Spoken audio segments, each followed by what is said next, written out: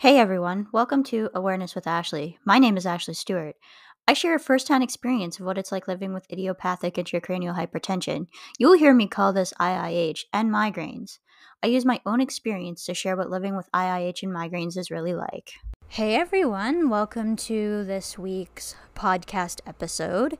So, in today's podcast, I'm going to be talking about a topic that actually tends to blow people's minds when I mention it. And it's something I'm surprised I haven't actually dedicated an episode to yet, but that is how migraines are affected by the weather. Now, I've mentioned this in many other particular videos, especially early on. I've covered it in vlogs, and I've mentioned it before, especially in live shows. And this is probably one of my biggest triggers when it comes to what actually causes a migraine.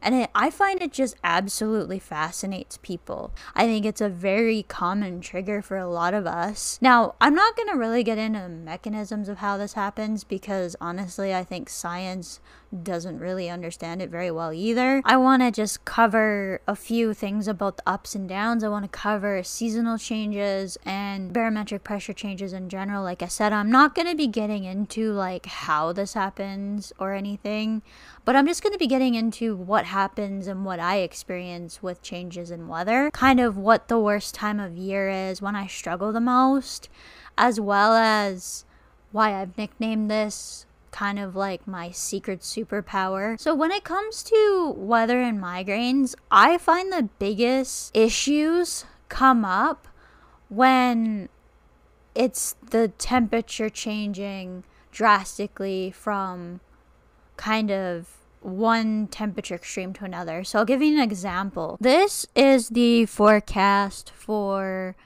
the next little bit, and so it's in Celsius. I can't change that. We're in Canada, so we use the metric system. So it's going to be a little chilly over the next couple of days, and then it's going to warm up here, and then it's going to drop significantly again. So this up and down weather can actually cause some very, very rough times with my migraines.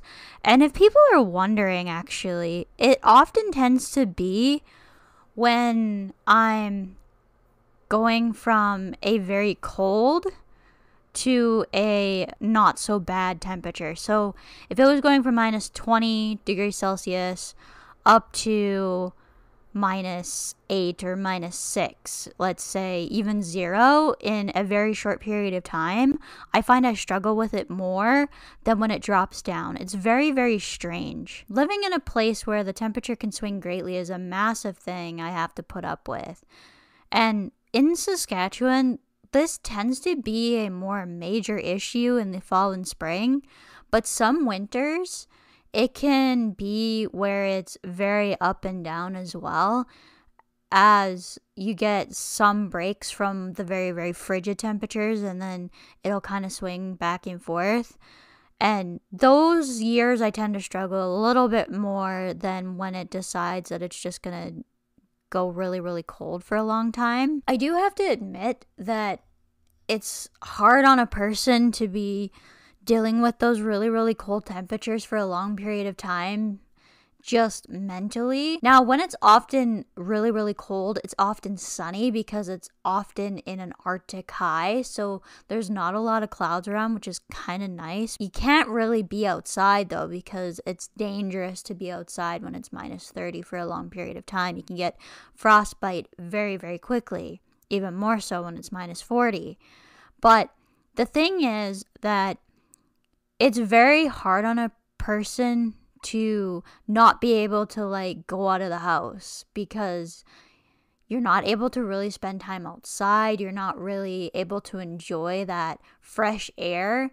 So you kind of really get sick of being in your house. It's where cabin fever actually comes from, and it's why when it tends to warm up in the spring, we all get a little bit excited because we haven't been able to get out as much as what you can in more milder climates. This up and down frequency and extreme temperature changes is why I tend to both love and despise, I would say, fall and spring, because you're more likely to have these frequent swings when you're in the fall or spring. Now, personally, spring is like one of my favorite seasons because everything is coming out of hibernation.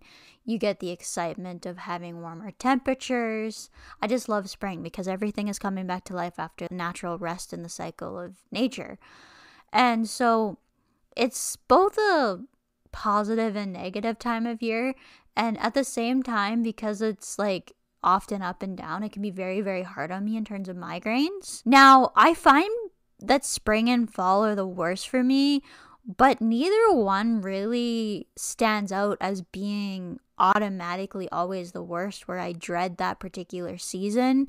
I haven't really noticed that actually. Like, I haven't really noticed a major difference between the two because I often don't struggle as much going from a warmer temperature to a colder temperature. I would say spring is maybe a little bit more difficult because you're often going from those lower temperatures to the higher temperatures. But to be honest, I haven't really like sat there and journaled it out to know for sure, yeah, this one is definitely worse. But I know that I've often been the sickest in spring. This is not really due to the weather for me. This is because of the timing of when medications were being tried and all of that.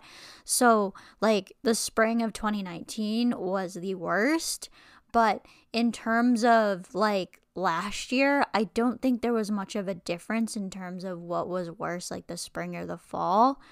And I was actually pretty stressed out in the last fall because knew I was getting close to my first meditation retreat. There's the stress of the travel with that I was kind of excited and nervous for. So you've got other factors you got to bring into the equation. For me, I can't really remember or really think of which season, if I was to say, oh, this season is for sure the worst. I can't really pinpoint that down. I feel like I notice it more in the spring, but honestly, I think it depends on how much the weather is changing back and forth in either season. And actually, like in terms of like which season is the best, I would say summer is probably the most steady in terms of weather patterns and all of that. But honestly, like each season has their negative things. So in winter, it's snowstorms and if the temperature goes up and down. It can do that even in the dead of winter. Summer can have its negatives too because you've got the really, really hot temperatures, and I find that really, really hot temperatures combined with the humidex value with having a chronic illness, it's just rough on you. Like it's rough on you in the opposite way that the really, really frigid temperatures are. Another big reason that this can cause issues with migraines is because barometric pressure changes are another big factor as well. So it's not just the temperature swings, but a major low pressure system such as a hurricane, for those of you who are in hurricane areas. I know I have a lot of friends who are in places like Florida or, that part of the United States, and they have a hurricane come through and they're like in a lot of pain. So hurricanes can be one. And in the same way, snowstorms for my people and like my friends in my area can also be pretty rough. Like you can get a weather pattern where it's a constant amount of snowstorms coming from in all different directions, and you can feel the couple of days before that snowstorm comes in. I know for me, I find that I'm sore, like achy everywhere. I'm exhausted, I'm tired, I'm just not moving the way I should be. Sometimes there's a migraine on top of that, depending on where I am with needing my Aimovig. Just having a low pressure system come through that drops it enough to notice it. I don't feel like I notice every single low pressure system that comes through, but if it's a big one, yeah, I tend to notice it. And actually, one of the reasons why I got sick a couple of weeks ago and actually had to go home early was because it was a temperature swing combined with my period that caused the bucket to overflow. Each amount of water that you pour in is essentially like a migraine trigger, something that can lead to migraines. Now, having it so that your maybe one or two maybe doesn't overflow your glass of water or bucket, but then having that third one may be the thing that pulls you over.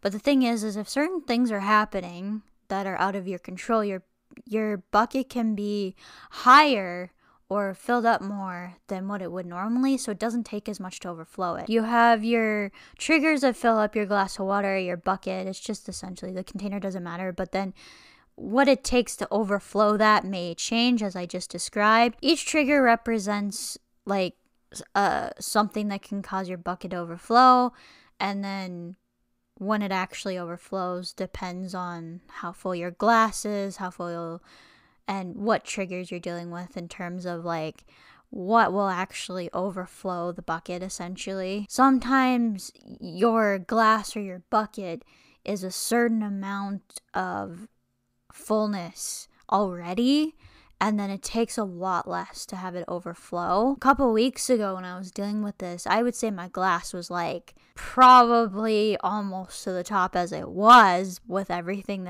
else that I was managing.